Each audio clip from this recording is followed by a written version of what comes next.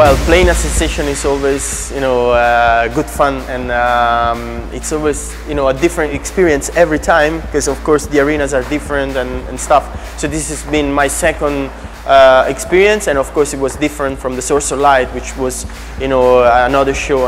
But the vibe and excitement is always, at maximum levels. Screaming and having fun for all through the whole show, and that's always the case with the Asian crowd. I always have the same experience. People just get into it straight away, and it was like a totally hands in the air party. And the DJs were so beautiful as well.